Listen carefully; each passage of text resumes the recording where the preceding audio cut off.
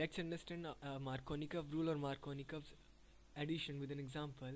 Let's say we have CH3 CH double bond CH2.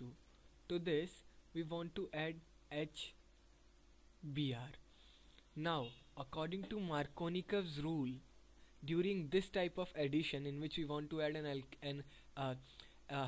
hydrogen halide to alkene, the hydrogen gets attached to that carbon which has greater number of hydrogen atoms already, whereas bromide part or the halide part gets attached to that carbon which has lesser number of hydrogen atoms. If you can see, in carbon number 1 there are 2 hydrogen atoms, whereas in carbon number 2 there is only 1 hydrogen atom. So hydrogen will get attached to that carbon which has already greater number of hydrogen atoms, and bromide will go to that carbon which has lesser number of hydrogen atoms. And according to this, what do we get is CH3 CH Br CH3. So we started with our propene, and now we have 1 bromo propane. Now a question comes, why is it so? Why did this happen? So we have to look at the mechanism for this.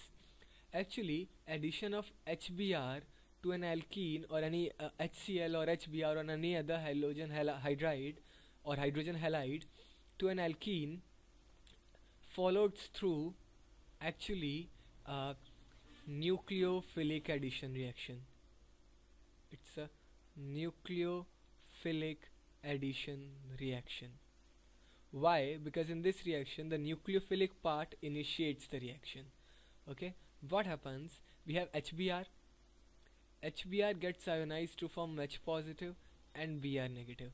Now H positive can do two things.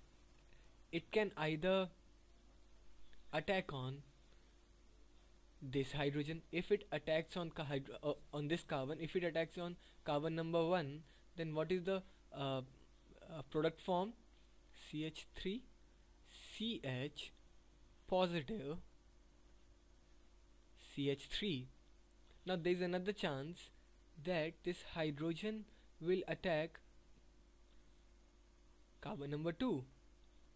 In that case, what would be the product? It would be CH3 CH2 CH2 positive.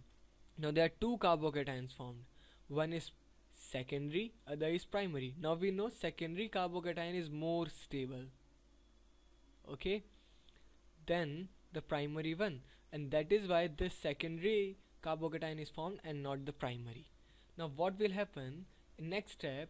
We do have our bromide to attack, so it will attack this carbocation which is more stable, like this secondary carbocation, and when bromide gets attached to itself to the positively charged carbon, we get CH3 CH Br CH3. So this is the reason. So we have a rule, Markovnikov rule, which says that addition of HBr or HCl takes place in such a way that hydrogen gets attached to that carbon atom which has greater number of hydrogen. And why? Then here is the reason. Because this reaction proceeds through nucleophilic addition mechanism, and in this the first step is attack of hydrogen ion, and when hydrogen ion attacks, there are 2 chances. First is formation of secondary carbocation, next is second is formation of primary carbocation. Now secondary carbocation is more stable, so it is formed, and according to that we get a secondary halide. Now for more videos on physics, chemistry, biology and mathematics, please stay tuned.